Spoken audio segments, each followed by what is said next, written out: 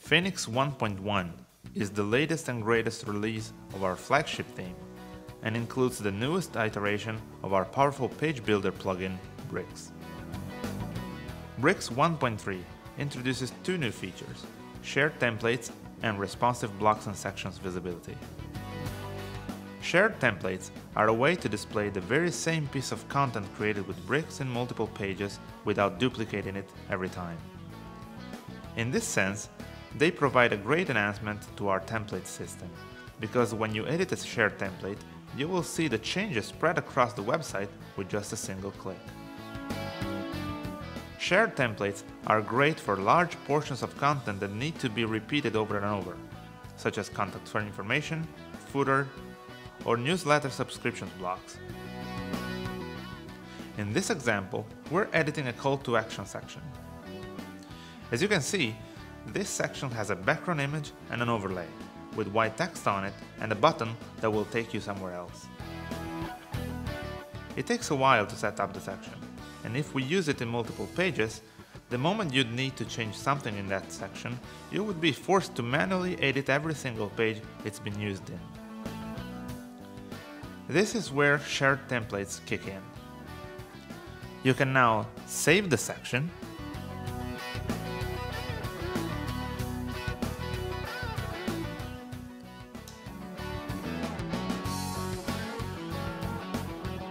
declare it as a shared template,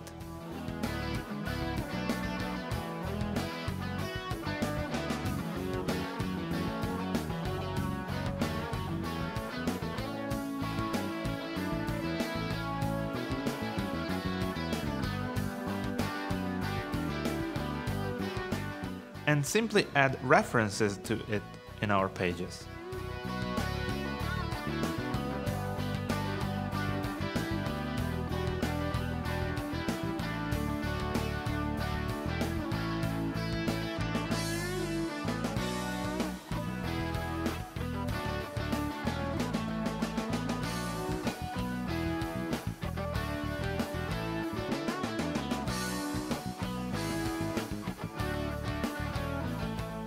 Since the template is now shared, when you edit it, let's say that you want to alter the text and the color of the button, the changes will be applied in both pages automatically.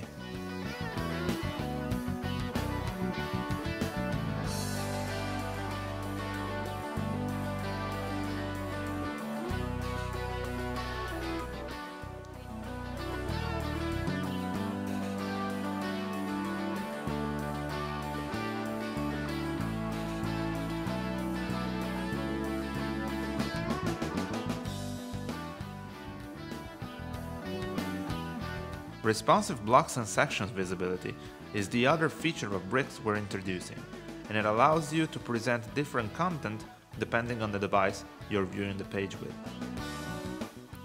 As you may know, columns could already be shown or hidden depending on the screen's resolution, but with this new feature, we're extending this possibility to blocks and sections as well. Let's see how context-dependent content works now. What you're seeing right now is a section that has a decoration on the right that's made a sign in the background to its rightmost column. If we were to stretch down the window, the column with the background would end up after the text, which is a result that in this case we don't want.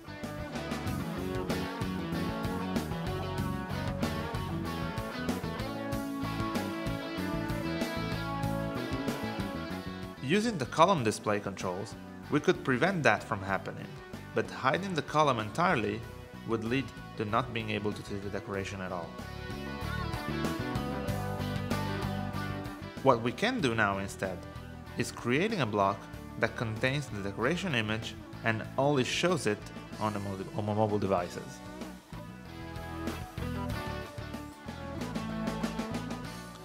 In order to do this, we edit the block and check the Hide from Display control under the Advanced tab. And we then proceed selecting the breakpoints where we'd like our block to be hidden, leaving the mobile one unchecked. After the page has been saved, you will see that the decoration is shown exactly the way we wanted.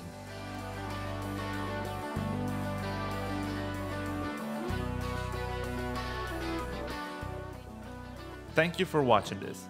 Stay tuned for more tutorials and updates, and make sure to follow us on ThemeForest, Twitter, Facebook, and YouTube to get the latest news.